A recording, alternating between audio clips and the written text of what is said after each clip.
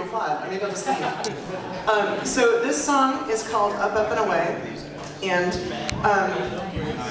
one of my kind of pet peeves is how stigmatized mental illness is in our society. So yeah, you clap those drumsticks. So I wrote this song about dealing with bipolar disorder. This is what I feel like when I'm having a manic episode, and I'm not ashamed to say that, as I shouldn't be, none of the rest of you should be either. I'm very nicely joined by Trudy on the shaker.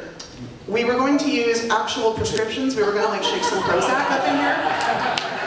But unfortunately, the most resonant pills we could find were Advil, which you can find in your local pharmacy.